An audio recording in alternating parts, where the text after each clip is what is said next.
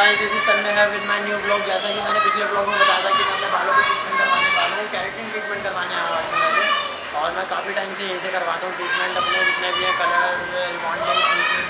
बहुत लोग पूछते थे कि मेरे से कि भाई आप ये सब करवाते आपका हेयर फॉल नहीं होता, डैंड्रफ नहीं होते। तो अब मेरे बाल थोड़े से रफ होने चालू हुए थे, बट मेरे यार हेयर फॉल नहीं होता क्योंकि मैं पहले भी करवा चुका हूँ एक बार। पर मैं आज आपके लिए आऊँ केराटिन ट्रीटमेंट करवाने, क्योंकि ये एकदम केमिकल फ्री होता है, जिससे आपके बालों में कोई इफेक्ट नहीं पड़ता। इससे आपके हेयर फॉल, डैंड्रफ है ना, और बालों की ग्रोथ रुकती नहीं है बल्कि सही होती है और काफ़ी कंट्रोल करता है ये, ठीक है ना। अब अंदर ही चलते हैं, चलो भाई चलते हैं फिर अंदर। हम ट्रीटमेंट का टाइम हो गया जरा।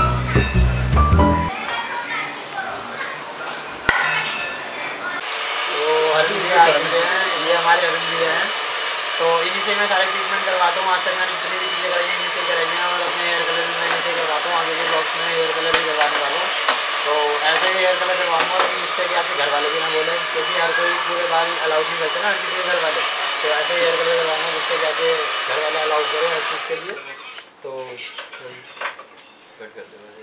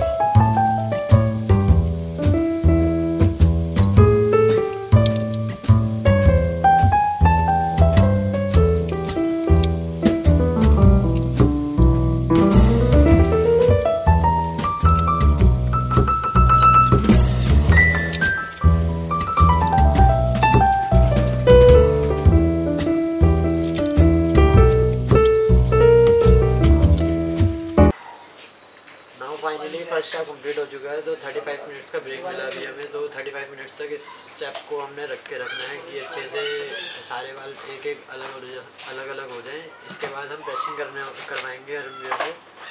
और बाकी सब्सक्राइब करते रहना भाइयों, आपको पता ही है। फिर स्वैगर बिल्लो बोल के बेल आइकन भी दबा देना, और कमेंट में साथ में भाई को भी लिखना स्वैगर बिल्लो, और इंस्टा पे भी फॉलो करना तन्मय-गंभीर लिख के, ठीक है ना।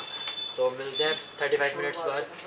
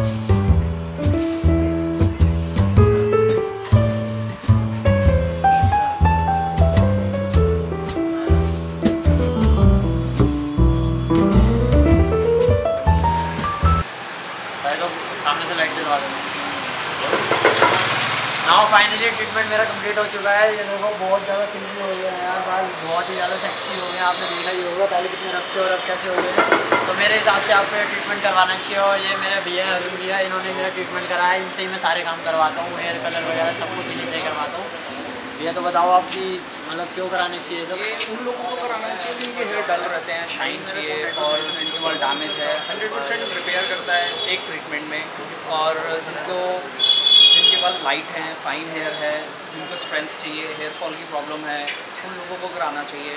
और हेयर के ऊपर एक कोटिंग करता है, लैमिनेट करता है हेयर को, केराटिन, और इससे स्मूथ हो जाते हैं बाल और सिल्की हो जाते हैं, स्ट्रेंथ भी आती है।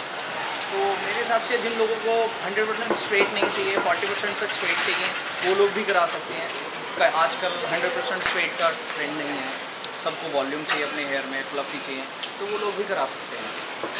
तो भैया का मैं लिंक में डाल दूँगा एड्रेस, तो प्लीज़ सब्सक्राइब करें मेरे चैनल को। तन्मय गंभीर है, ठीक है, तन्मय गंभीर डैश मेरी आईडी है इंस्टाग्राम की, तो फॉलो करें मुझे। और भाई का डाल दूँगा मैं एड्रेस, ठीक है, लिंक में। तो आप प्लीज़ आएँ भाई के पास, कोई दिक्कत नहीं है। बाकी और भी आगे नए ब्लॉग्स लेकर आऊँगा, तो वैसे ही प्यार बांटते रहें, ठीक है। Please buy bye.